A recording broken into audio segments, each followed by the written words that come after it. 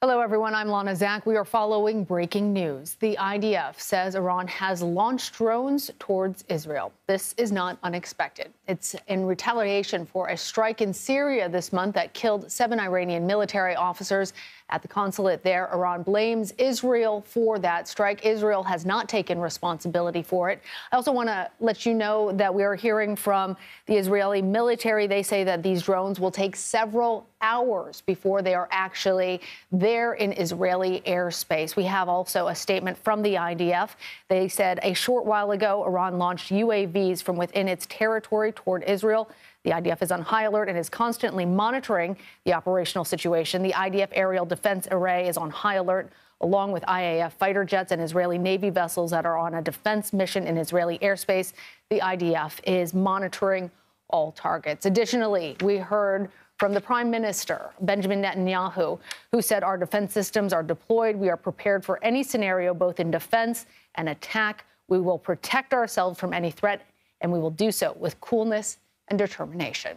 I want to bring in now CBS News' Natalie Brand. She is at the White House. Natalie, we've been monitoring this since we first learned that Iran had pledged that they were going to have retribution for those officers that were killed in what they believe to be Iranian sovereign territory in Syria, because it was in that consulate there.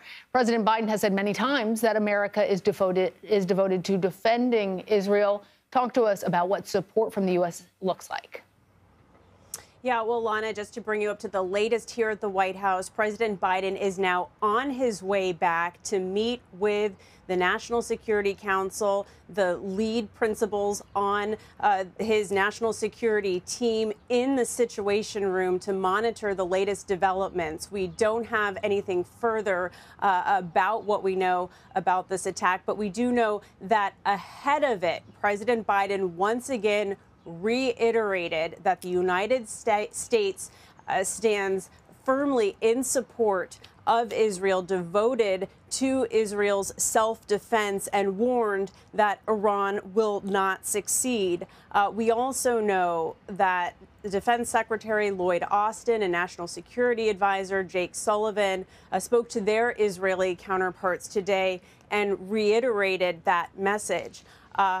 From our defense team, we've learned that the U.S. has been moving additional assets to the region to really bolster the protection of U.S. forces in the region and try to bolster deterrence. We're also hearing from our Margaret Brennan and Pentagon producer Ellie Watson that the U.S. has fighter jets on standby. Israel, as we know, says that it's been preparing for this attack, for the worst case scenario of what sources told CBS News could be more than 100 drones and ballistic missiles. But at the same time, experts on the region have said that while they believe Iran seeks retaliation, they also believe that Iran does not seek conflict or a situation that would draw in the United States. Lana. Yes, and I just want to be clear for our viewers that those were some of the assets that Iran has, but we do not know that all of that has, in fact, been deployed. In fact, That's the right. latest that we've been seeing are that the number of drones are in the tens rather than the hundreds. And we also know, as you said, Natalie, that this is a tricky time, and U.S. officials and Iranian officials have been trying to avoid war both. And we also know, additionally, the Secretary of Defense Lloyd Austin spoke with his counterpart in Israel, reiterating U.S.'s unwavering support for Israel. As you mentioned, Margaret Brennan said that there are several U.S. assets in the area, including the Navy destroyer USS Carney, that's positioned in the central Mediterranean, and USS Arleigh Burke, which remains in the eastern Mediterranean. And Margaret also reports that the U.S. is positioned to shoot down those drones as they are making their way now to Israel. So just to be clear for our viewers, those drones have been launched. We are not sure exactly how many there are, but that both Israel and the United States are prepared for those incoming drones and intend to shoot them down over the course of the next few hours.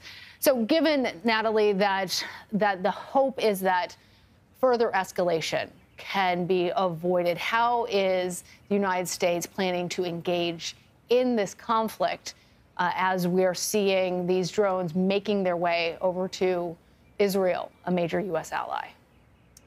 And that remains to be seen because, as you've been mentioning, there's so much that we just don't know right now.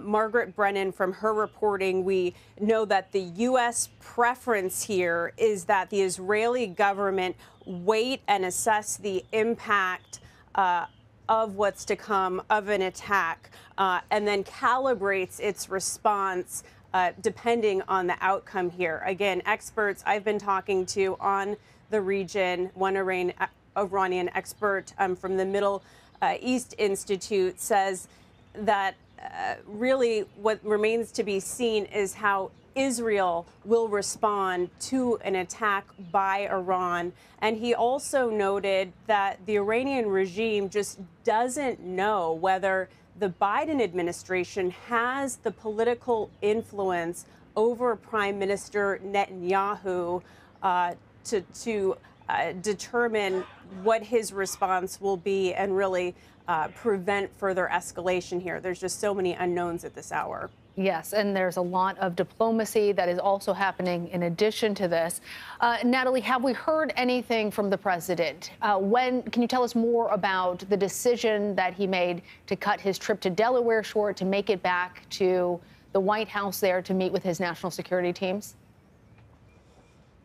Well, we know that this is obviously a situation they've been taking extremely seriously. They've been monitoring things changing hour by hour here. So we received word this afternoon that he would, in fact, be cutting short his weekend trip to Delaware to return and be here in person to consult with his national security team, the Defense Secretary, National Security Advisor Jake Sullivan, and monitor this as it unfolds. Because, again, what's really key here is how Israel potentially responds and how this could potentially involve the United States. Again, we don't have a new statement from the White House or President Biden as of yet.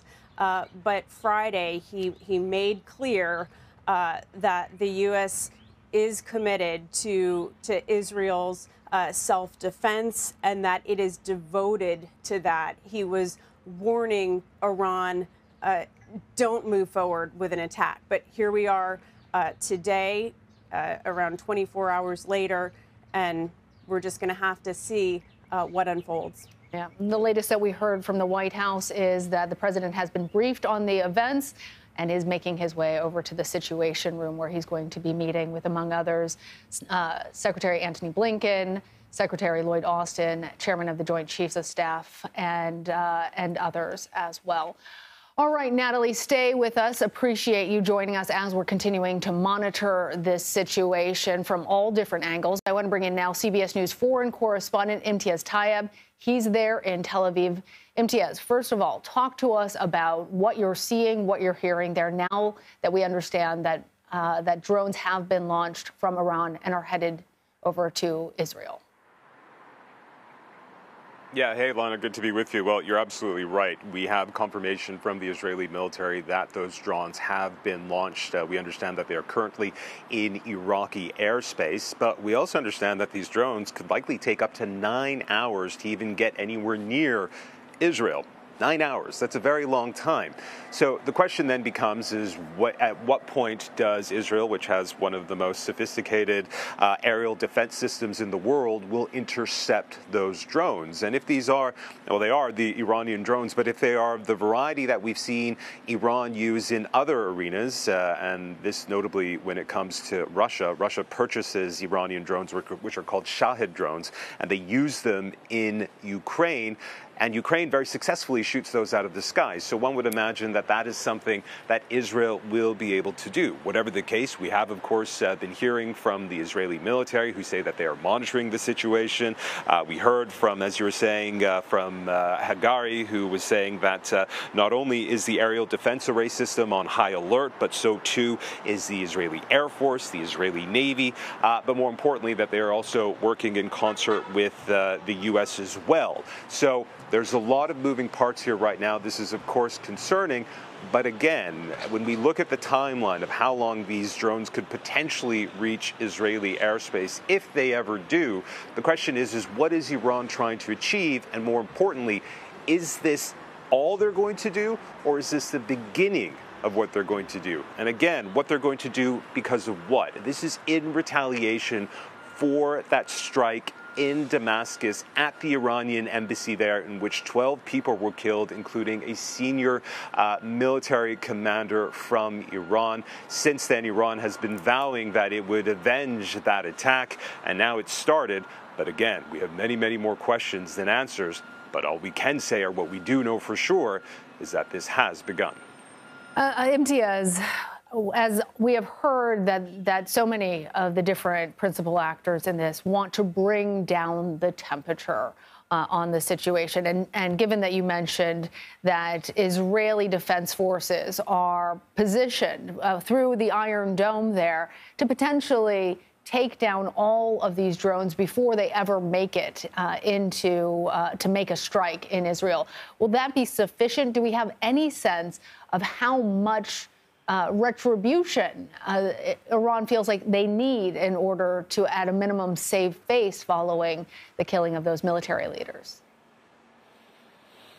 Yeah, you bring up a really fascinating point, Lana, which is, that's really what this is about. Iran feeling like it has to respond and it has to show this show of force. And that is what's kind of fueling this. And so, when you talk about there are obviously other actors involved, the U.S. a very key player in this, calling for restraint. We understand that over the past several days that the U.S. has been communicating with Iran through the Swiss embassy inside Tehran. Switzerland has an embassy in Tehran. And so the U.S. sends messages to the Swiss embassy, which then goes to the Iranian leadership, who then communicate again through the Swiss embassy back to the U.S. And we know that there has been a lot of this communication been going on. And what we understand from that communication is that both the Iranians and the U.S. have said that they do not want a major escalation, that they do not want to trigger a wider war across the Middle East, which many people say would be catastrophic. In saying that, as you so rightly point out, Iran feels a lot of pressure to do something. The question is will they do something beyond what we're seeing now, which is the launch of these drones from its airspace, now traveling here to Israel? Again, it's going to take 9 hours for those drones to get here, if they ever do. And, you again raise a very important point. Is that enough for destroying an embassy, which Iranians have said was an attack on their sovereignty, because as we know, embassies are effectively sovereign soil for that specific nation, and if there's going to be anything more they're going to do in response to that. But again, because we know that Iran has been saying that it doesn't want to see a wider escalation, and yet its proxies are very active in the region, it's really hard to see just where this goes beyond this point. That said, it is still very alarming. The idea that Iran could potentially target inside Israel. This is one state attacking another state. That would be very serious indeed, and is something that has not happened in a very long time, at least in this context, and so it'd be very, very worrying indeed. Imtiaz, for our viewers, you are there in Tel Aviv. It's about 10:30, I think, at night there at this point, so late in the evening. It's going to be several hours before those weapons actually make their way to Israel. What are you hearing there, given that especially they may land in early morning?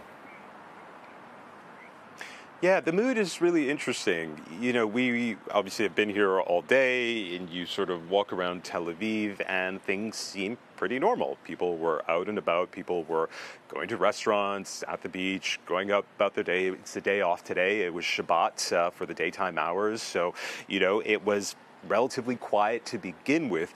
But I would say that, things have changed very quickly this evening. We had an announcement from the Israeli government saying that they were basically canceling school tomorrow, that people were not supposed to gather in very large groups. And that sort of started trickling out more and more. And then we heard that Israel's security cabinet was joining. And now, of course, we have the announcement that these drones have been launched from Iran. So it will be interesting to see, just sort of in the next day or so, or in the next hours or so, to see what happens and how people are going to react. But the reality is that people have been told, be prepared, something is potentially happening, and that is why those rulings, if you will, or those requests for people to, again, as we say, don't send your kids to school, don't gather in very large groups, were put out, and it's hoped that people will follow those rules. But we have to understand that for 6 months now, since October 7th, Israel has been on, for lack of a better phrase, war footing. This is a country which is in the grips of a conflict, which is dealing with what many people here say is a national trauma, which they are still living because of the hostages still inside Gaza, and of course the fact that there is still fighting going on in Gaza. And as we know, inside Gaza, the situation there, the humanitarian situation there, is pretty catastrophic as well. Mm-hmm. And so, yes, I think the idea that Iran would try to launch some sort of attack on Israel is definitely alarming to people. But again, people we've been speaking to have a lot of faith in, as you say, the Iron Dome. They have a lot of faith in Israel's defense systems. They have a lot of faith in the Israeli military, even though part of that was shaken after October 7th. And there's a lot of criticisms of the Israeli military for not responding more quickly to that. Still, I think, again, because we're at this point seeing drones being launched from Iran, it's going to take many hours for there to get them. I don't get the sense of any sort of national panic or hysteria. But again, it's obviously very concerning for the president. It's very concerning for the Israeli leadership. And that is why at this moment, so many high profile and so many high level interactions are happening at this stage to figure out not only what's happening, but what could potentially happen next. All right, Imtiaz, we will continue to check in with you. For now, please be safe. I want to bring in now CBS News intelligence and national security reporter Olivia Gazis from our Washington bureau.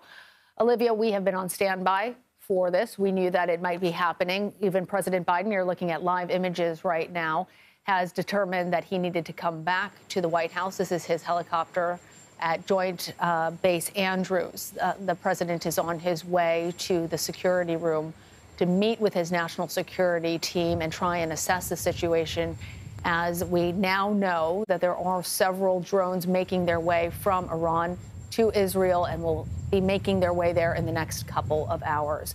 So, Olivia, talk to us about how U.S. and Israeli officials have been preparing for this attack.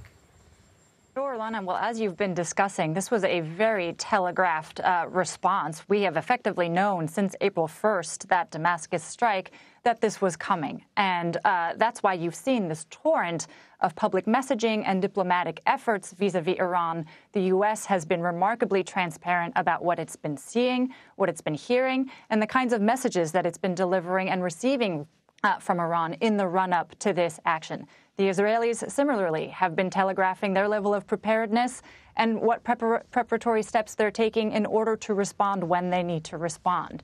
Likewise, you've seen dozens of Western governments pick up the phone and call the foreign minister in Tehran to urge restraint, to urge caution, and to prevent this conflict from escalating regionally. You've seen, by the way, the Iranians take those calls. They feel like they're a player, and they have been effectively telegraphing and calibrating their response.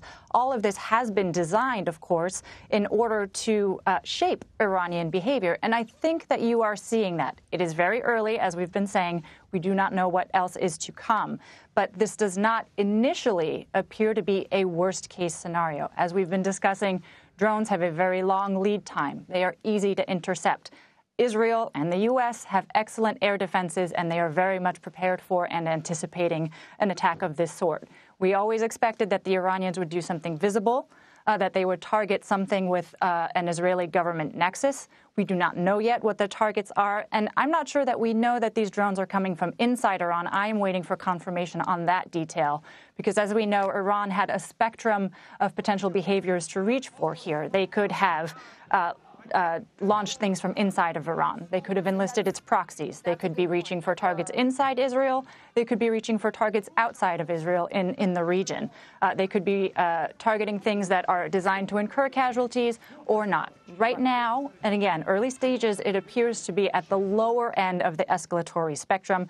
We have to see if this is followed or accompanied by ballistic or cruise missiles, which we know from our Pentagon team Iran was also preparing.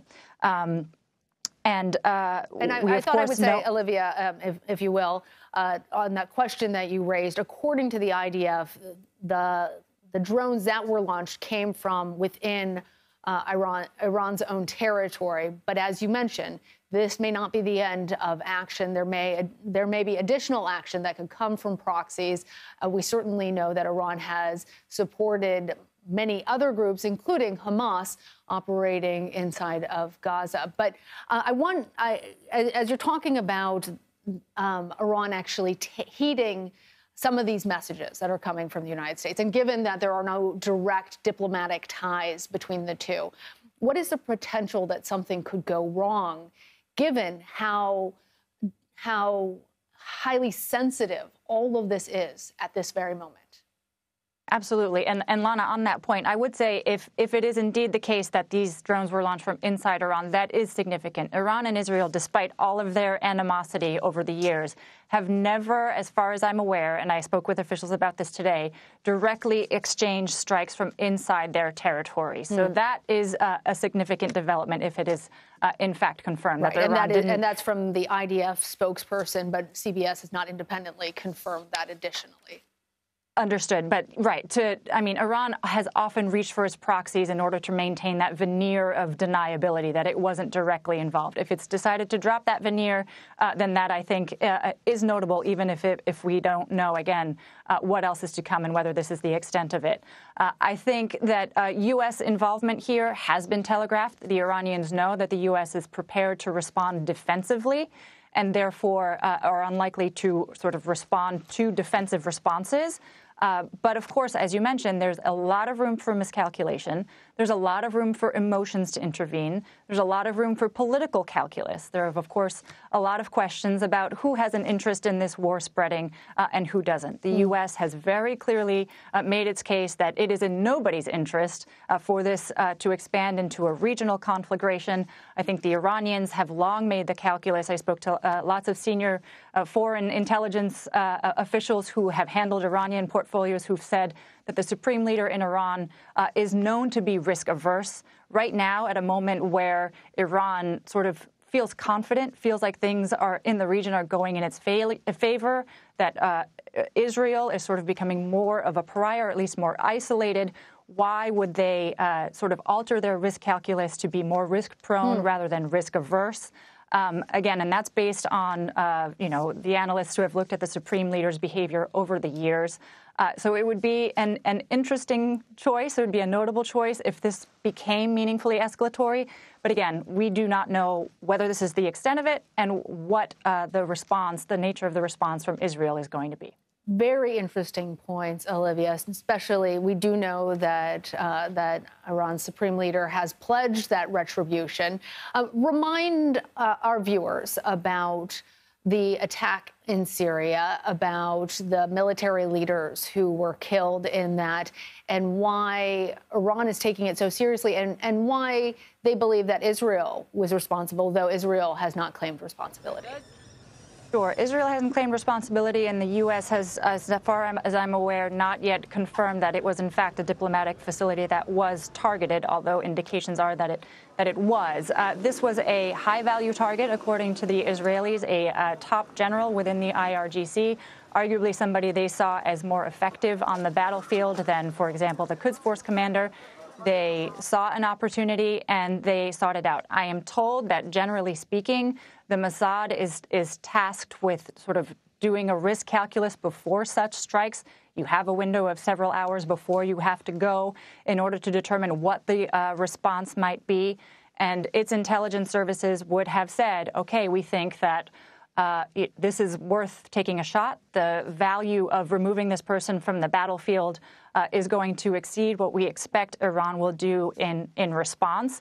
That's based on conversations with intelligence officials who understand how this process works, not based on anything specific about this situation. But you also know that Israel wants Iran to think that nobody who has its interests or who works against its interests is safe anywhere. There are questions about whether the timing of this attack was particularly prudent. The U.S., of course, has said that it had no heads up that it was going to happen. I am not aware whether the Israelis have, in the aftermath, sort of offered justification or their internal risk calculus for taking the strike. But the fact is that it has set in motion these kinds of unpredictable tit-for-tats, and we'll see whether that escalatory ladder goes up or down from this point.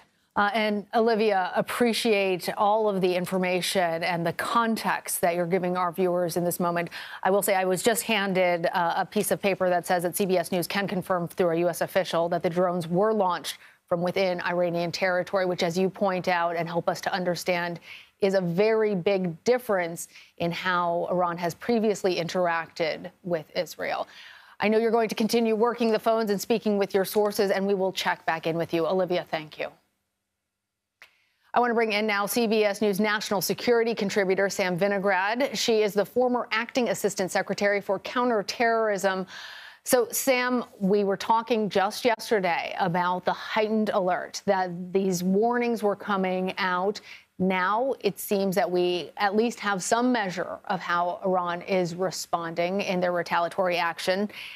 What is your very first impressions, given that they are drones that we're hearing that were launched from within Iranian territory and that they're going to take several hours before they make it to Israel? Well, let's just take a step back for a moment. Anybody that knows anything about the region, about security, is going to acknowledge that this is simply an initial stage of an attack. We don't know what else may be coming. And I imagine, Lana, that is exactly what President Biden is likely discussing with his principals in his cabinet, key national security officials, when they meet momentarily in the Situation Room. Having been in many of those meetings, typically they kick off with an intelligence briefing. In this case, it would likely be the latest and greatest intelligence on operational updates as it pertains to Iran's retaliatory attack. Number two, it would be about Iran's intentions, intelligence about whether Iran intends to escalate further. And then finally, intelligence on whether there are any specific threat streams that could impact U.S. interests in the region, whether that be military facilities, embassy and consulates, or just Americans in general.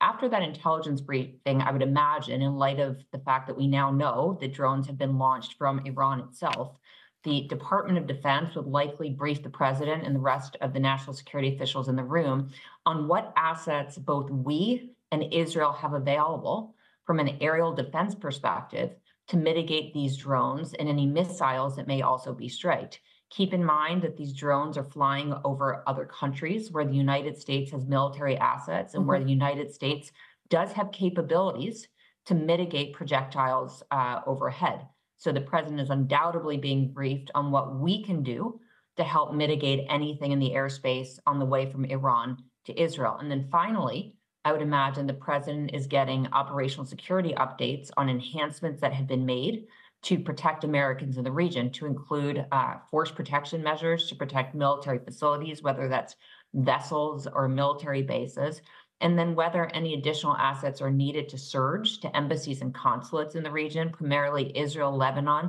and then I would also put in there Iraq and probably Egypt, whether any additional security assets are needed to protect embassies and consulates in the region if this does escalate further. So that national security meeting that is about to kick off is going to be critical in terms of figuring out what assets may be deployed to keep Israel safe, Lana, but also to keep Americans safe. And Sam, on that point, what are the risks to American personnel? We know that President Biden has been telegraphing, and as we've been discussing, there is no direct diplomatic ties between the United States and Iran, but we know that he has been telegraphing that if Americans are injured in these retaliatory attacks, that would further bring the United States into the conflict, something as a warning for Iran to try to avoid that. But how has that message been received, and how likely is it that American personnel could potentially be at risk?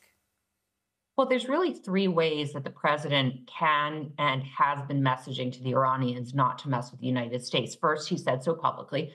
Second, the United States does have private channels through both the Swiss, and was reported on in the press, as well through the Omanis, to pass messages to the Iranians. And there have been reports that both of those channels have been used to send a message to Iran not to involve the United States in whatever it is planning from a retaliatory perspective. And then in addition to that, the United States has also been working the phones to encourage countries who have leverage over Iran, to include China, to tell Iran not to escalate further and to calibrate its response. So it's the public messages, it's the messages through third parties like the Swiss and the Omanis, and then it's asking others with leverage on Iran, like the Chinese, who have a strong trading relationship with Iran, to tell Iran to calibrate its response. We don't know how Iran has reacted to those messages, but what we do know is that regardless of whether Iran intends to strike Americans, these missiles, these projectiles are not always totally accurate, despite many of them being precision guided. So Americans are at risk immediately in the region based upon the aerial activities underway.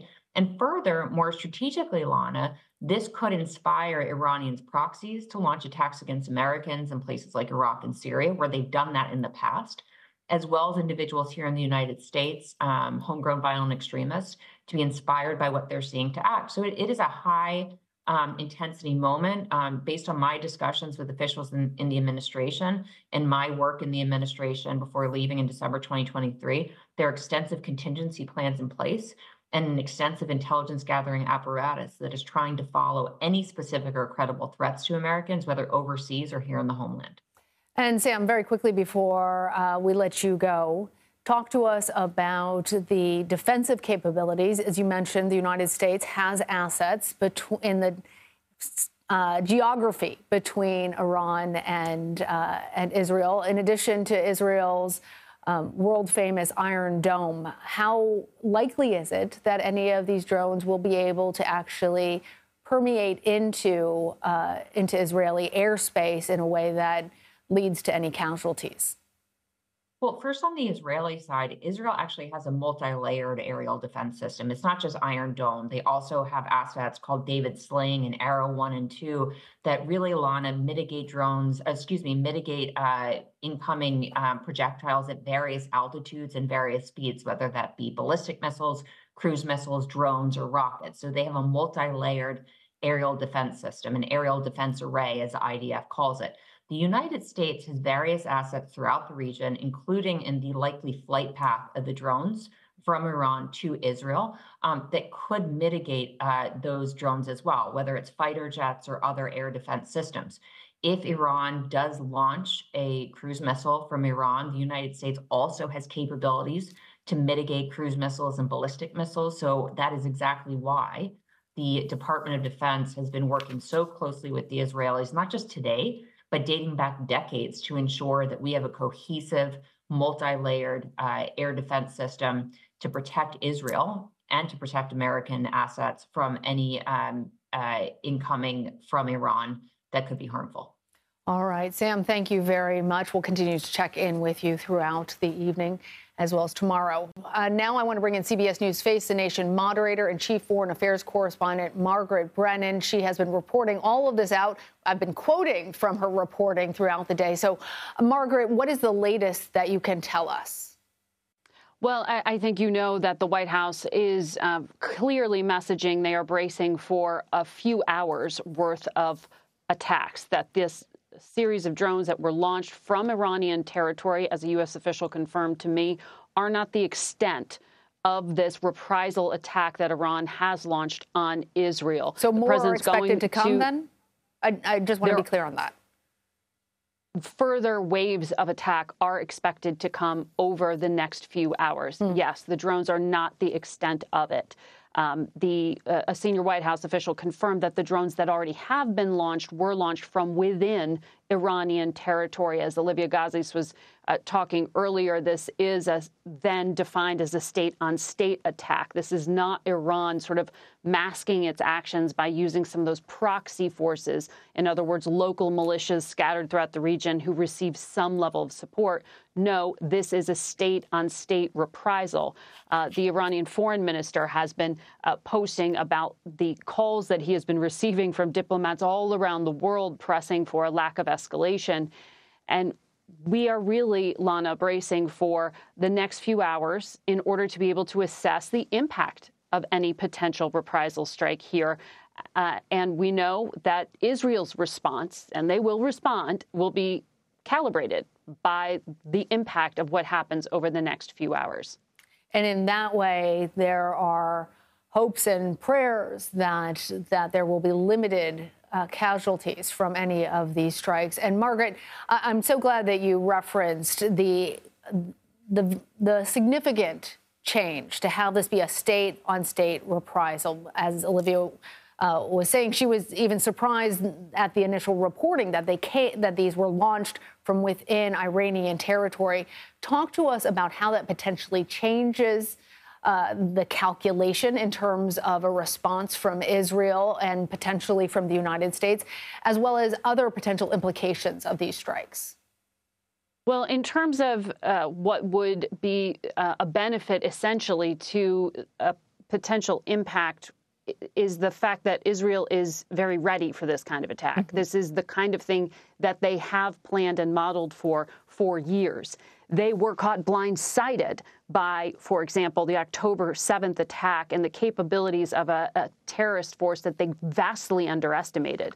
If anything, Israel is over-prepared in terms of an air defense system that is one of the strongest in the world, as Sam Vinograd was explaining, multi-layered in the ability to defend. But what it does do is it causes this state-on-state tension that you're removing any sense of deniability. But remember, this is Iran feeling it has to respond to what Israel did with that April 1st attack, going in and bombing what Iran says was a diplomatic facility. In Iran's view, it was Israel that made the state-on-state, because a diplomatic facility is defined as sovereign territory of the country it houses. So in Israel's and Iran's view here, they're looking at this through different lenses, right? So that's where it was already defined in the eyes of the Iranians, and now it is just overtly so. As we were talking, though, about the militias and the proxy forces, that threat also exists. And that is a scattered and diffuse threat that is more challenging for the United States or the Israelis to be able to defend against.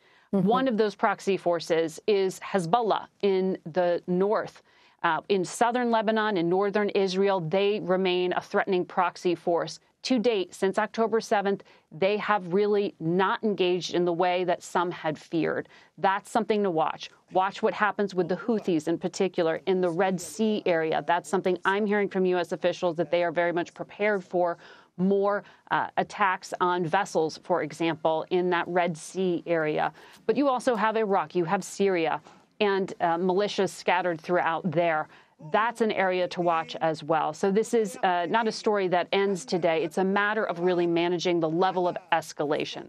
Margaret, it's such an interesting point that you make, because Iran's supreme leader, the United States, Israel, there has been public messages about trying to contain this, even as Iran's supreme leader said that they were going to retaliate, that it was necessary. As you list all of these different disparate groups that are supported by Iran, I'm wondering what kind of power the central government actually has over these groups, and the chance for a miscalculation or one leader of one of these groups taking action that has casualty implications that further escalate the war. That is one of those unknowns that worries U.S. officials the most. You put your finger on it. It is what you can't plan for. And the fact is, according to U.S. officials, Israeli officials that I've spoken with as well, there isn't the same degree of command and control over some of these militias that there once was when the IRGC commander Qasem Soleimani was alive. The United States killed him in a drone attack when he was going into Iraq years ago during the Trump administration. Ever since that time, the military commanders who filled his shoes haven't really been able to choreograph in the same way that he did. So that's not to say Iran doesn't have influence. It's just not as choreographed and controlled in the same way that it once was. And that worries U.S. officials in particular because it makes it harder to exert pressure and get some scale back there. But I should say that ever since that strike that happened that killed the 3 American service people in Jordan, carried out by an Iranian-backed militia, we haven't seen the same high degree, not the same tempo of attacks by militias. And Lana, this is a conversation that will come up again in the coming days. The Prime Minister of Iraq is going to walk into the White House April 15th for a serious conversation with President Biden about, among many things, the Iranian militias that operate, or Iranian-backed militias that operate within his territory. And how can he counterbalance that while still allowing for and wanting U.S. troops to remain in Iraq? There are 2,500 U.S. troops in Iraq right now. And that is an active negotiation, what happens to them next. And each of those different factors potentially having implications in this ongoing conflict. Margaret, I know that you have been working all of your sources. You have the best sources. What are you hearing from the White House? What are you hearing from others in terms of what the Biden administration is willing to do? Well, the United States and President Biden have had this position that they will have the military back, so to speak, of Israel no matter what. But what they don't say publicly is their concern about calibrating the Israeli response. The U.S. and the Biden administration would like to watch these next few hours to be able to assess, are any of these things launched by Iran, whether they are drones or perhaps missiles, later on, do they make it through Israeli air defenses? If they do, what do they hit? Do they cause casualties at all? Or is enough done here that Israel can walk away and say, we can pull back, respond in a way that doesn't further escalate? It's the escalation risk that concerns the Biden administration the most here. And remember, there is a really complicated set of politics within Israel right now. Absolutely. There is a prime minister that has a strained relationship with the United States because of some of the decisions that he has made. You have not only the weight that is felt within the intelligence and military services who have been sharply criticized for failures that led to the horrific terror attack on October 7th. When they got it wrong there is a sense they cannot get anything wrong now. And you had the commander of U.S. forces in the Middle East, General Kurilla, in Israel for a reason. He could help coordinate from afar. He could help coordinate from those bases in Doha, Qatar. And instead, he'd flown there to really try to get inside the Israeli military mind here, to get a sense of how strong this reprisal will be by Israel in the coming day or so. That is expected, that Israel will have some kind of response, and to have the U.S. weigh in. Why? Because Israel is dependent on U.S. military backing. And this could escalate and draw the United States in, and the Biden administration is concerned about not getting pulled into this conflict in a direct way. Well, and there are also political calculations at play with that as well. Margaret, I know you're eager to do more reporting on this, but I thought I would just read for our viewers a statement from Prime Minister Benjamin Netanyahu and get your thoughts on it. He said, "I established a clear principle. Whoever hurts us, we hurt him. We will protect ourselves from any threat, and we will do so with coolness and determination." When you read that, Margaret, what did you think? What were you reading between the lines? Well, Benjamin Netanyahu is the ultimate survivor in Israeli politics. He is the longest-serving prime minister in that country's history, and he has built a career on the promise of being able to protect the security of Israel. He has built his career on that, and he failed to prevent the most horrific slaughter of the Jewish people since the Holocaust. He's being sharply criticized from his own people for that failure, which is why now, in this state-to-state escalation that we are seeing, there is the expectation, and it sounds like that's what he's saying in that statement, that Israel will respond. No matter what, before a single drone or missile hits it, they will respond. That is how I would understand that statement, because fundamentally, as so many former military officials tell me in particular, Israel has to reestablish deterrence. They have to be able to show they are not weak in this moment of what they feel is vulnerability. The Biden administration is helping them right now because the United States has sent, as our Ellie Watson has reported, not just kept U.S. vessels and destroyers in the region. We both confirmed that the U.S. sent fighter jets. The U.S. is capable of shooting down some of these drones if President Biden ordered it as they cross through airspace. The United States could shoot these down in Syria. They could shoot them down in Iraq. There are a lot of things the United States can do to prevent anything from hitting Israel in a significant way and really try to minimize that so that the expected Israeli response is not further escalatory. All right. Margaret Brennan, appreciate all of your insight and valuable reporting. Thank you. I'm going to bring in now Robert Berger. He is in Jerusalem, a CBS News contributor for us. Robert, talk to us about what you're hearing there. You're on the ground, and what you make of what we have learned so far, not only about this first round of attacks, but as our Margaret Brennan was reporting, the idea that there will be additional waves.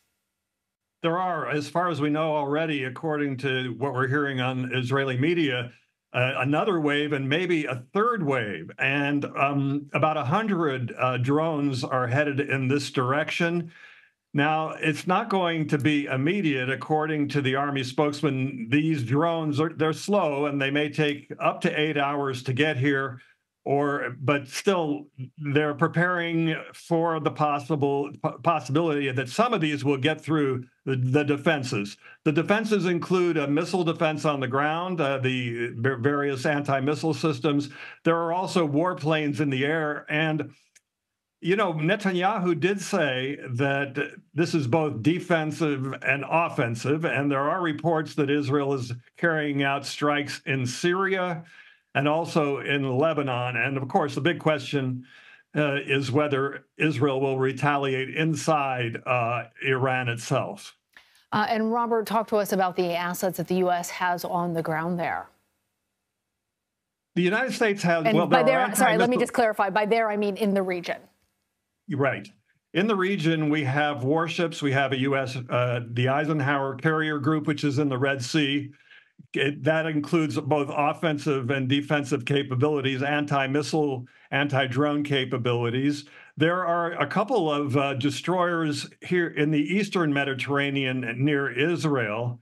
And also there are Patriot missile, anti-missile batteries and other anti-missile systems deployed across the region, I believe in Jordan and other places that could also help intercept these incoming drones.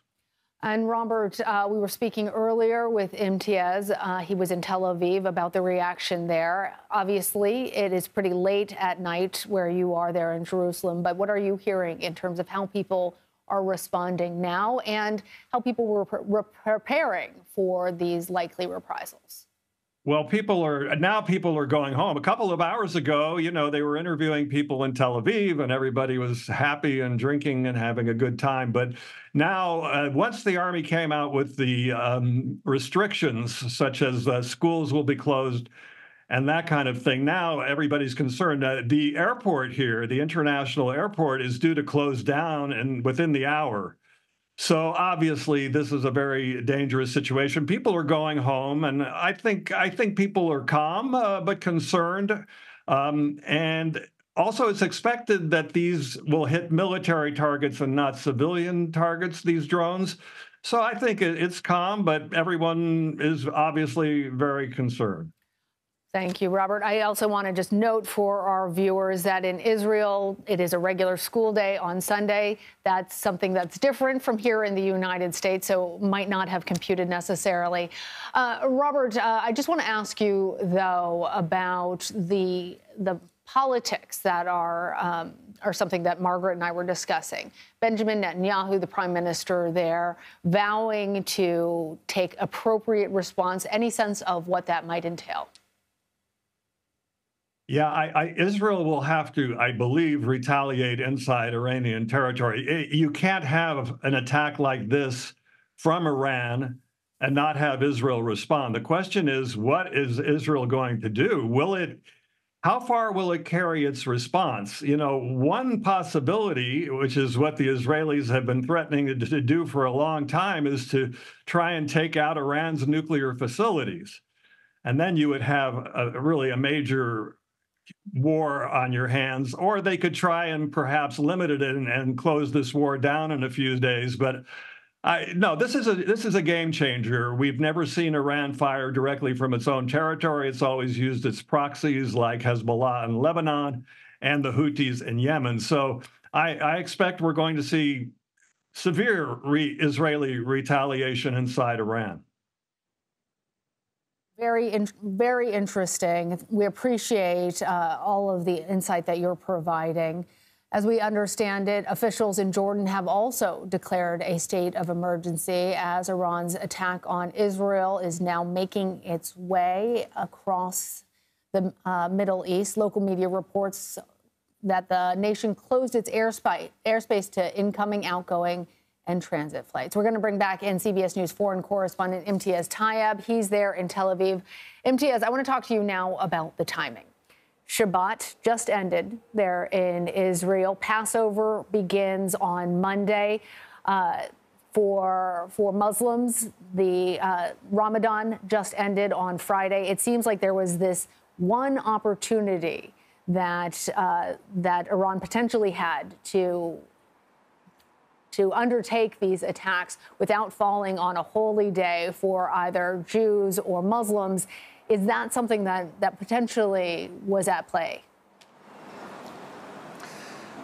Look, things are tense here at the best of times, right? Right. You know, as well as sort of being, you know, this complicated region with all of these actors and players. We have this war going on in Gaza. There's obviously all of these other considerations. You know, this is the Holy Land, for lack of a better phrase. But I think when it comes to Iran, when it comes to this decision that was made to launch these drones and potentially even more than that, in fact, we've been monitoring Iranian state media, and the language they're using is quite interesting. They didn't just say or confirm that drones were launched, they also used the word missiles as well. Now, what that means, we don't know. We don't have any reports that missiles have been launched from Iran.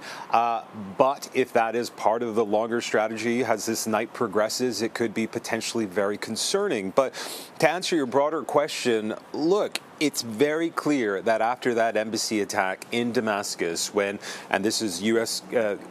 Government confirming that when Israel targeted the Iranian embassy in Damascus, and you see those images, that building was completely destroyed. A number of people were killed, including a very senior Iranian military commander, that Iran felt it needed to respond in a considerable way. And of course, they said so. They said, we will respond. This was a violation. And now we have these drones that are on their way. And I just want to read to you very quickly a statement we've just received from the Israeli military, from the Israeli military spokesman Rear Admiral Daniel Hagari. He said, and again, I'm quoting here, Iran has launched a direct attack from Iranian soil towards the state of Israel. We're closely monitoring, and again, I'm quoting here, Iranian killer drones that are en route to Israel sent by Iran. This is a severe and dangerous escalation. Our defensive and offensive capabilities are at the highest level of readiness, again, ahead of this large-scale attack from Iran. That coming from Israel's main military spokesperson, describing it as a large-scale attack. But again, as we've been saying, Lana, you know, these drones, as far as we know, will take quite a while to get here, at least 9 hours to travel all the way from Iran to Israel. And as we've been hearing from Margaret and from others, it's very likely that the U.S. could intercept those. We've also been hearing that the Jordanians have suggested that they may intercept those drones. And that's because beyond Israel, there are actors in this region, including the U.S., of course, Jordan, which neighbors Israel, who do not want to see a wider escalation spread across this region. It is deeply concerning to them. But the reality is for the first time, Iran has overtly carried out a strike towards Israel. That in itself is extremely significant. And as we've been hearing, Israel will feel compelled to respond, whether or not these drones even make it here. Lana. As we're talking about the necessity of response for foreign governments, I'm reminded of the January drone strike that killed American personnel. Those were also Iranian drones. Remind us, just in terms of context, Imtiaz, about some of the major things that happened between October 7th and today that led us to this point.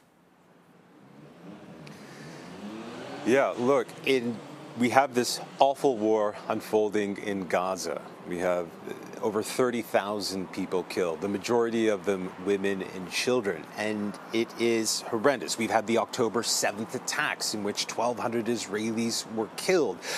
We've had so much pain in that very specific sphere, but if you widen the aperture, we've seen regionally the region really become shaped by this. To the north, you have Israel's border with Lebanon, in which almost daily they've been trading fire with Hezbollah, which of course is very much aligned with Iran, backed by Iran.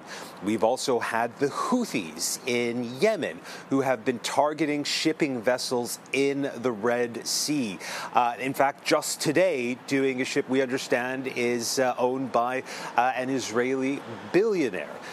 We've had other strikes on U.S. forces, as you rightly point out, across the region, proxies that are backed or supported by Iran. All of this has been happening at the same time. And although it's been extremely concerning for anyone, and more importantly, has been articulated very clearly, specifically from President Biden, who has said he does not want to see this conflict in Gaza spread across the region, we now have these drones being launched from Iran towards Israel. And the fear is that amidst all of these other things that have happened, that this could be that match that really inflames the region. But as we've been hearing, again, from the president himself, again, we've heard, from the Iranian leadership saying that they don't want to see an escalation, but that they had to respond to Israel's attack on their embassy inside of Damascus, causing those casualties, destroying that building. Again, that's just by way of explanation, what Iran says.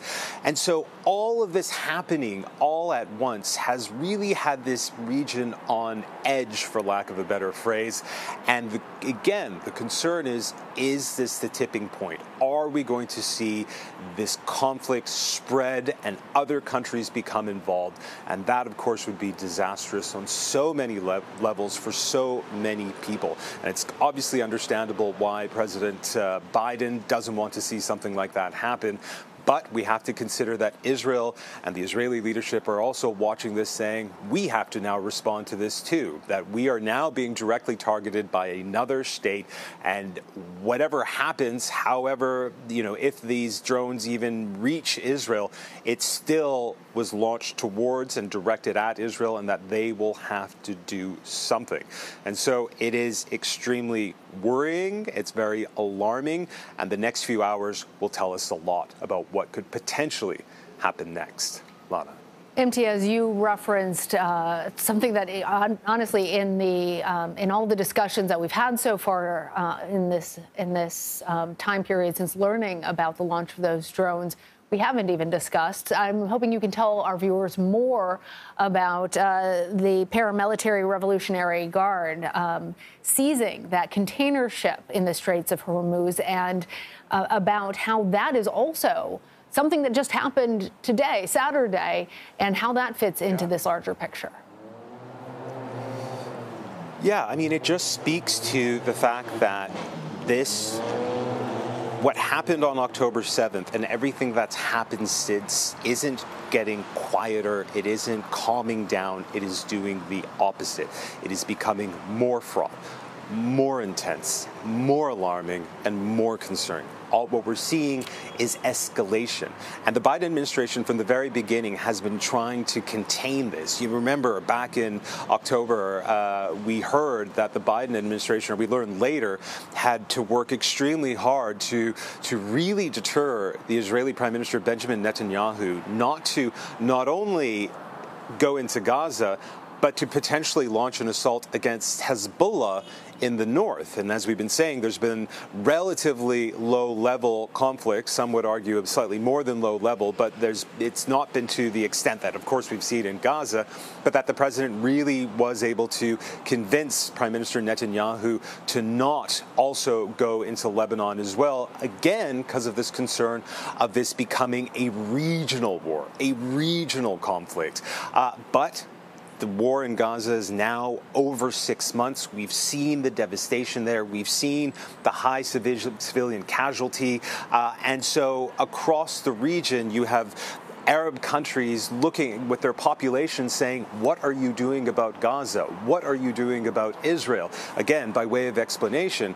And so Iran, which, again, has been involved in so many of these proxy battles with Israel, with the U.S. and elsewhere, the fact that it was so directly targeted by Israel in Damascus, again, as we've been saying, it felt so compelled that it needed to do something. But as we've been saying, the real fear here is that as all of these things happen at once, could this lead to something more serious? And the short answer is we just don't know, because whatever happens in the next couple of hours, it's really then up to Israel to decide what Israel wants to do. And that is why the U.S. is working so closely with the Israelis. Of course, this, rock-steady relationship. But more importantly, again, everything that we've seen from the president, everything we've heard is that what they want to prevent is a wider regional conflict from spreading. And I'm more than certain that when President Biden speaks with Prime Minister Netanyahu, and we don't know if they have spoken to each other directly yet, that he will be appealing for calm, to de-escalate the situation and to not let this spread into a regional war. All right. MTS, thank you. I want to bring in now CBS News contributor and former chief of operations in the CIA's Counterterrorism Mission Center, Andrew Boyd. Andrew, these drones are on their way to Israel. So what do you anticipate this escalation will mean? So good evening. And we, again, as our colleagues have been saying, we're trying to avoid escalation. But because there's a lot of unknowns and uncertainty as to where these potentially 100 plus drones are heading, we can assume that there will be escalation. Again, this could be the lead element of a wider attack. We're focusing on these 100 drones, but in fact, this could be a lead element of a broader attack, including rockets and missiles into northern Israel from Lebanon, from other proxies, Shia proxies inside Iraq. One thing is for certain that the Israelis are prepared for this. U.S. Central Command, and has been noted, General Kurilla, the commander of Central Command, is in the area. So the Israelis are prepared for this. The U.S. forces in the region are prepared for this. But there's a lot of unknowns. As far as escalation goes, we'll have to see over the next 12 to 24 hours what this all means. But there is a significant potential for an escalation into a broader regional conflict, which, again, President Biden and his entire administration want to avoid. And on that front, we heard from our colleagues that the Jordanians may potentially try to shoot down some of these incoming drones. Egypt has traditionally played a role in trying to de-escalate conflict in the region. How do you expect some other countries to respond to this? So shooting out the drones, I mean, many of these drones are slow moving. They're subsonic. So the Jordanians could shoot them down. Again, we've seen in the context of Ukraine, the Ukrainians are successful in shooting down a number of these Iranian manufactured or Iranian modeled drones used by the Russians.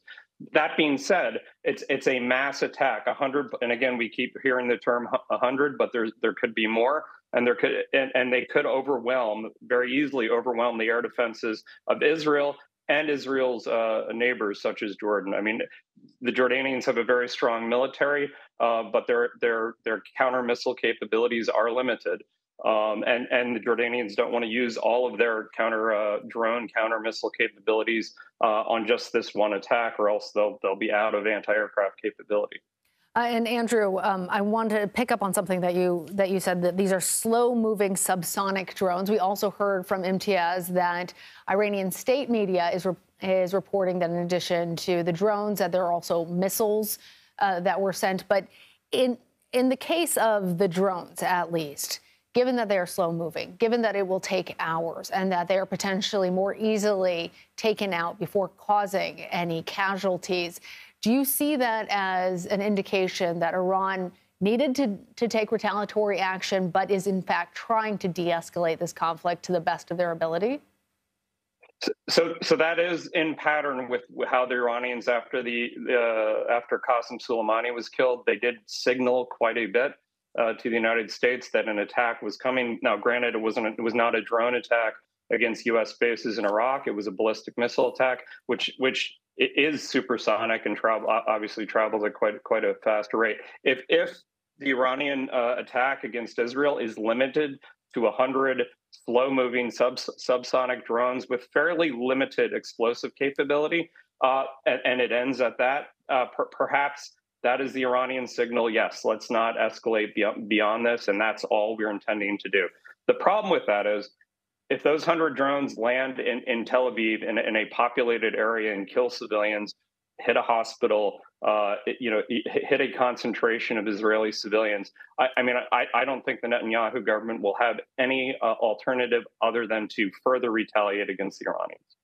And the prime minister has said as much. Let's talk a little bit, though, about timing, Andrew. I was speaking with Imtiaz about religious calendars, but this also comes in the context of Israel intending to have a ground invasion in Rafah, being dissuaded by the United States and other international actors trying to minimize casualties in Gaza. Do you think that in any way that this is Iran trying to redivert attention away from that potential military action by Israel? No, I really don't. I mean, I think this is solely tied to the attack in Damascus against the facility adjacent to the Iranian embassy in Damascus, and the fact that a very senior IRGC Quds Force officer was killed, along with several other officers. This is directly tied to that, and a need in the minds of the Iranian government that they needed to retaliate against that alleged Israeli attack. The Iranians have really tried to stay out of the conflict between Israel and Hamas, and any linkage between the two, I think, would be a supposition that just wouldn't fit with Iranian behavior. Interesting. And you didn't say alleged attack by Israel on that embassy in Damascus. Israel has not claimed responsibility for it. Obviously, Iran wholly is holding Israel responsible. Does it matter in any way that Israel has not claimed responsibility, or? Help our viewers understand that aspect of it. So yes, you make a very good point. But in the history of Israel's conflict with Syria, and then with Iranians and the Iranian proxies in Syria, there has always been a denial, or the Israelis just have never acknowledged it. So my point on the alleged attack, yes, is that the Israelis have never acknowledged that they did attack that facility. Now, there's no one else who could claim responsibility, but the bigger debate about that facility is what it was, and the Iranians are claiming it was a consulate. I lived in Damascus as a diplomat. Actually, I lived in that neighborhood, and the Iranians have used that facility and the embassy for their activities, supporting Hezbollah, supporting other Shia militia groups around the region. So to reference it as a consulate that issues visas as a consulate, the United States consulates worldwide would, it is a bit of a stretch. So that argument is a bit spurious on the Iranians' part. But the fact of the matter remains that the Israelis have not acknowledged that that was their attack against that facility that I say in quotes the Iranians claims a consulate. Andrew, appreciate that insight. I want to ask you about one other thing, because critics of the Biden administration would point to their decision to release those funds in terms of a humanitarian release of the funds back to Iran. In fact, we heard that from the former president, Donald Trump, in his criticism of the Biden administration just yesterday evening. Is that, in fact, a factor in this in any way? I really don't think so. I mean, diplomatic negotiations are what they are.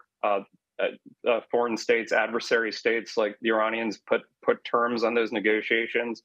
The Biden administration saw that was an important negotiating tactic to offer those funds. The Iranians have plenty of other funds to fund their nefarious activities throughout the region. The funding of Hezbollah and other groups like that.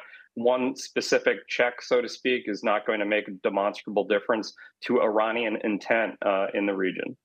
And if you'll bear with us for just a second, it looks like we have a statement from the Iranian embassy in London. It's a formal statement.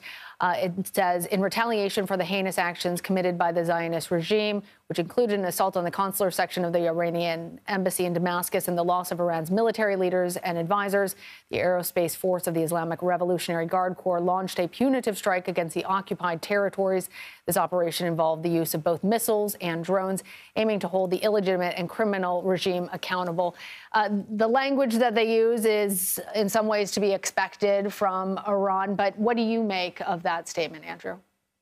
So back to our earlier discussion. I mean, I think they're trying to get ahead of this with a public relations message, so to speak, that implies that this is a bounded attack, that they are they're not trying to de-escalate, obviously, but they're trying to keep this not go beyond where they currently are in this conflict.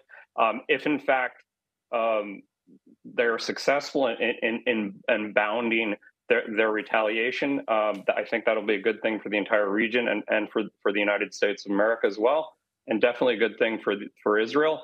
But they're really playing with fire, in my mind, the Iranian government, because where those drones land and where they detonate and where and if in fact there are ballistic missiles, because honestly, the lag time between a ballistic missile launch and impact, I mean, I think we'd already be there if in fact they had launched ballistic missiles. Mm-hmm. So I'm skeptical even on that. But let's just, for argument's sake, say there are ballistic missiles inbound to Israel and 100 drones. The question is where they're going to impact, and if they kill Israeli civilians. And if they land in downtown Tel Aviv, if they hit important locations in Jerusalem, I really think the Iranians may have overplayed their hand. All right, but Andrew. Only time will tell on that. And we will be watching over the next few hours in particular. Andrew Boyd, the former chief of operations in the CIA's Counterterrorism Mission Center, appreciate all of your insight. For now, we're going to take a quick break. We'll be back in just a few minutes with the very latest. Welcome back to our continuing coverage of the retaliatory attacks launched by Iran against Israel. I'm Lana Zak. Drones have been launched from Iranian territory. That marks the first time that has happened. It is significant on multiple levels. They are now en route to Israel. As we just heard from our colleagues at BBC News, some of those drones are believed to have been shot down at this point. CBS News has learned that the UK scrambled jets from Cyprus to also participate in the defense of Israel. A statement from Downing Street is expected shortly. We are hearing that Jordan is also participating in Israel's defense, but we are waiting to independently confirm that. Joining us now from Jerusalem is CBS News contributor Robert Berger once again. Robert, an official has told CBS News that anything passing over Jordanian territory will be intercepted. A UK official confirms that those British jets have been scrambled from Cyprus. So what does all of this mean in terms of a response from the Middle East? Well, it seems that Israel really isn't alone here. I mean, the British are scrambling jets, as you said. We're also hearing reports that the United States forces have also intercepted some of these drones. Can't confirm that, but that's what's going around. So you have also Israeli defenses, and now the British appear to be involved. You have American defenses. The Jordanians don't want drones flying over their airspace. The Egyptians have just expressed concern. So there's a lot of defense going up around Israel and within Israel, but still, this is a real game changer because it's the first time Iran has actually fired from its own territory. And this is really a massive attack, more than 100 drones. And there are even reports that I'm just saying on Israeli media that Iran has fired ballistic missiles at Israel. Again, reports from Israeli media. That are at this point unconfirmed, but CBS News diligently working to confirm all that. Obviously, with breaking news, we're trying to sort out fact from fiction. Robert, we also see a statement from France's foreign minister saying, quote, France reaffirms its attachment to Israel's security and assures of its solidarity. So as you point out rightly, the rest of the world seems like it is mobilizing to try and mitigate the impact of these drones on their way now to Israel. And UK Prime Minister Rishi Sunak put out a statement that condemned the Iranian regime, saying that the UK will stand up for Israel's security. Talk to us just a bit about how important the UK's alliance to Israel is in terms of this greater conflict. What's interesting is that, these countries, the UK, the United States, and others have really been pressuring Israel on the Gaza war and the Palestinian issue. But now when it comes to Iran, which is really seen as a regional threat that everyone can agree on, at least in the West, this is very important to have the allies, if you will, the United States, UK, France, now lining up and backing Israel against Iran. I want to almost underline what you said, Robert, because there has been more criticism of the strategies that Prime Minister Benjamin Netanyahu has employed in Gaza, the massive number of civilian casualties over there. But when it comes to an attack on Israel by Iran, we're seeing all of those allies who were perhaps putting pressure on Israel to change course now coming to Israel's defense. So what are the next steps for Israel? I don't see how Israel wouldn't retaliate inside Iran for this attack. I mean, again, this is a big attack. This is a major attack, more than 100 drones, perhaps missiles as well. I think Israel will wait and see how many of these get through the defenses, how many drones, if any, if any land in Israel, if people are killed. That could also help determine the response. But even if, let's say, not a single drone gets through, I don't see how Israel can sit by and allow this attack to happen without retaliating inside Iran. And then the question is how severe that retaliation inside Iran would be. And Robert, as we're discussing the necessity of all of these leaders to retaliate after an assault on their sovereign territory, it's worth reminding our audience that Iran said that this is in response to what they believe to be attacks by Israel on the Iranian consulate space in Syria. Some of those accounts are disputed, I will mention, and Israel, for their part, has not taken responsibility for it. But if, in fact, Israel had attacked these Iranian military leaders in Damascus, they must have known that Iran would respond or feel compelled to respond.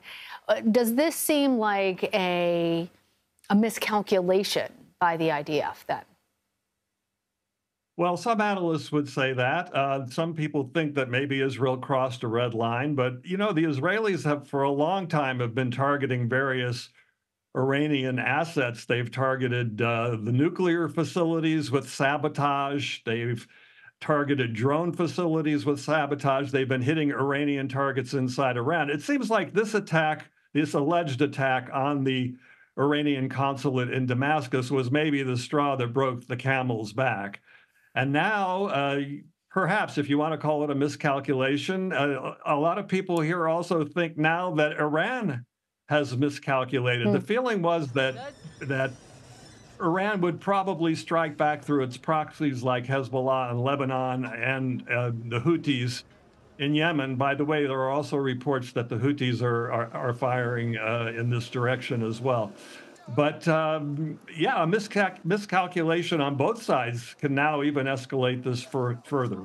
And as the U.S. and other allies and even non-allies of Israel are working to try and de-escalate this conflict, talk to us, Robert, about how the U.S. is likely to respond. Well, I believe we're hearing that U.S. forces are actually involved in intercepting some of these drones that are coming in. So already it appears, I can't confirm this, but it appears that the U.S. is involved in stopping this attack, as well as the U.K. And but, you know, the U.S. obviously doesn't want this to really escalate further into a major regional war. So perhaps it will try to restrain Israel's response. I think that's going to be hard to do. But I imagine that America's plan would be to try and contain this to a tit for tat and try and leave it at a certain point and not escalate this into a long regional war. All right, Robert Berger, thank you. Thank you. Now I want to head back over to CBS News contributor and former chief of operations in the CIA's Counterterrorism Mission Center, Andrew Boyd. So, Andrew, let's start off, given your experience with the CIA, talk to us about how the CIA and Mossad will work together in the wake of these attacks. So again, we have a close, my former employer, have a close relationship, intelligence sharing and whatnot. So CIA and Mossad be deeply involved in this. But right at this very moment, this is a military operation, and the collaboration is between the IDF and the Department of Defense, principally Central Command and its subordinate commands under General Eric Kurilla. But throughout the war on terror and both, you know, terrorist attacks directed against the United States and its forces, or terrorist attacks directed against Israel and its forces, there's been deep collaboration between CIA and Mossad. And Andrew, Iranian state television is reporting that in addition to these drones, that there were also ballistic missiles that were launched. How does that potentially change how Israel and others are viewing this attack? So again, I mean, I don't think people are saying that there's ballistic missile attacks. Again, if there was a ballistic missile launch when this reporting started, I think there would have been impacts in Israel by now. So we have to just wait and see on that. But the reality is that ballistic missiles are much more targetable than drones. I mean, again, drones, you can target them, but their accuracy is not quite as substantial. And the warhead on a drone is going to be significantly smaller than most ballistic missiles. Rockets have a smaller warhead as well. But if there are ballistic missiles launched from Iranian soil towards Israel, that would be a significant escalation beyond just 100 drones being launched. But again, I think time will tell whether that is a misunderstanding of what happened or just a propaganda statement from the Iranian government. I wondered about that because the reports are coming from the state-run media in Iran.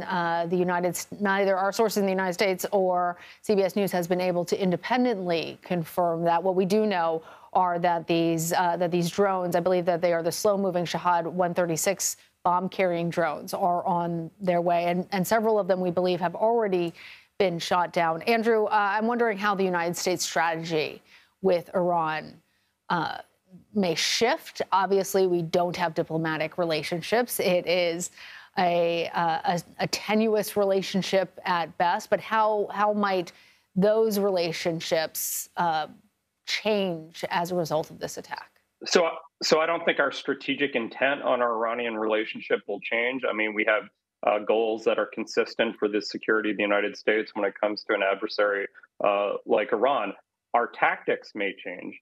and our diplomatic approaches to both Israel and its neighbors, the Jordanians, and our own partners, such as the British, may change because, again, if in fact these weapons do impact Israel and are not all shot down, which we hope that the drones, and if there's any ballistic missiles, that they're all shot down. But if they're not, and they impact Israel and they kill Israeli civilians or Israeli military members, we all have to remember this will be the very first Iranian attack on Israeli territory that hasn't gone through a proxy, name your proxy, Hezbollah, Hamas, Palestinian Islamic Jihad, and then the various groups in Iraq, the Shia groups in Iraq. That would be a game changer. And I don't know if the Netanyahu government, they would have to do something in retaliation to the Iranians. So our strategic end state from the United States government perspective will not change, but how tactically we go about trying to prevent an escalation. And I think, discussions about the drones being shot down by U.S. forces, by Jordanian forces, is part of the tactical plan to try to prevent an escalation beyond what is absolutely necessary. And I want to ask you about what I heard from a former Israeli official on BBC. He said that this is the dawn of a new day in the Middle East, that things have changed significantly, and this is by far, given, as we were discussing, the significance of these attacks originating in Iran rather than one of these proxy groups, one of the biggest escalations in the Middle East that we've seen in decades. I'm wondering, given that Israel is already fighting Hamas in Gaza, it has problems in the West Bank and Hezbollah, can it actually engage on a third front in an actual hot war with Iran? Well, again, let's the comments from the former Israeli government official aside. Let's hope it's not the dawn of a completely new day. Absolutely, just dawn of another day, because whether or not Israel can fight a three-front war, Hezbollah, Hamas, and the Iranians is one point.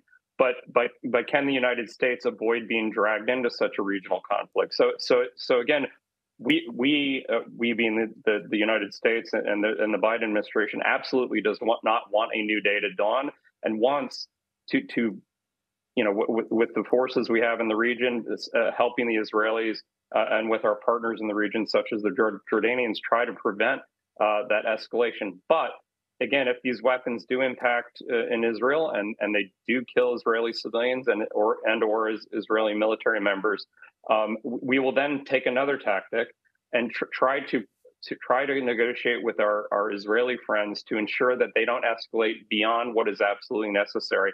Again, the Netanyahu government has a lot of bruises since October 7th, and trying to erase the memory, so to speak, of that horrific incident where 1,200 Israelis were murdered by Hamas and then several hundred more were kidnapped. I mean, one of the ways in the history of military conflict and political problems is to start another conflict, and again, in this case, would be with Hezbollah or with Iran, to erase those issues that the Netanyahu government has since October 7th. We would really that would be a huge mistake, I believe, for the Netanyahu government to utilize this Iranian attack, especially if it is a very limited impact, to then use that as an excuse to broaden their war to Hezbollah or to actually Iranian territory. Because I really think the consequences of that, no one can predict. Absolutely. And even as we discuss the worst cases that are potentially in the future, we all are hoping for the best cases. I also want to note that we now have confirmed from our sources that President Biden's meeting in the Situation Room has now begun with his advisors. Andrew, what are some of the conversations that are going to be taking place there? So President Biden's national security team will be talking about various scenarios that could unfold over the next couple hours, the next 12 hours, the next 24 hours, and what various options they would endorse, both for our commander in the field, in this case, General Kirill, the commander of Central Command, but also what the diplomatic dialogue will be with the Israelis, and all of the partners in the region. As has been discussed, there's been unanimity amongst our allies, the French, the United Kingdom, the Jordanians, of opposing this attack. Even we've heard that there have been jets launched from Cyprus, British jets, to help intercept the drones. So there's going to be a mass of diplomatic engagement at our embassies in the region. But the guidance as to what we do from a diplomatic messaging perspective and what the United States does from a military perspective will all come out of that meeting that the president and his team are currently engaged in. All right. Andrew Boyd, thank you. Thank you. We will have continuing coverage on the drone attacks, even as we continue to sort through some of these other reports. And CBS News will work to confirm all of that for you and bring you the very latest. So stay with us for the latest developments. I'm Lana Zak. We'll be right back.